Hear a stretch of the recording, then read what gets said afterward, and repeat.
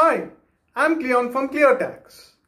In this video, I will tell if you should invest in mutual funds when the Sensex is rising. The BSE Sensex is a popular stock market index of 30 well-established companies listed on the Bombay Stock Exchange.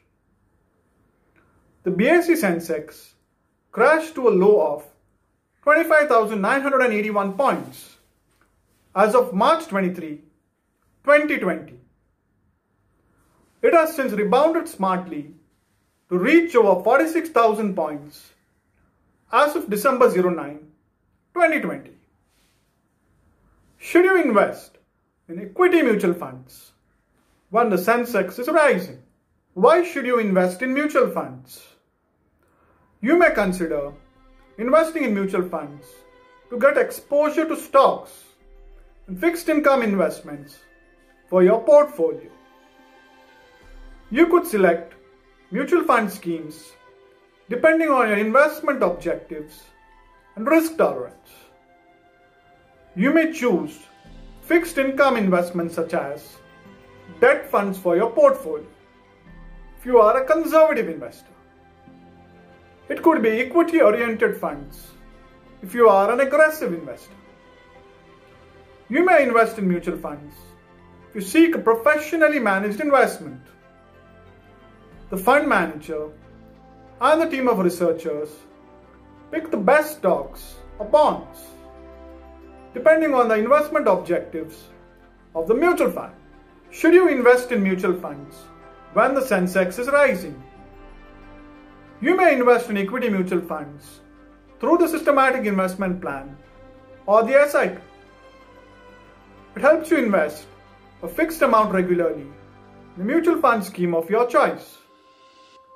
You may avoid timing the market if you invest in equity funds through the SIP. Invest in mutual funds through the SIP if you want to enjoy the benefit of rupee cost averaging. It helps you purchase more units when the stock markets are falling and lesser units when stock markets rise. You could average out the cost of your mutual fund investment over some time. You may invest in equity funds if you opt for the SIP route even when the Sensex is rising. It could help you achieve the financial goals over the long term. Even if the stock markets remain volatile short periods of time. You may use the fall in the mutual fund scheme's NAV to accumulate units at lower prices. However, investing through the SIP prevents you from making excessive investments in the rising stock market as you get lesser units at higher levels. Should you stop SIPs when the Sensex is rising? You may feel tempted to pause SIPs when the Sensex is rising and resume when it falls. However, you are timing the market and you can't accurately predict the movement in the stock market. You could consider continuing your SIPs even when the Sensex is rising and avoid timing the market. You don't know how high Sensex may rise or how low it could fall. You may lose money if you can't make the right decision. Stay in control of your emotions. You must focus on your financial goals and continue your SIPs even when the Sensex is rising. The swift recovery of the Sensex over the past few months has surprised many investors.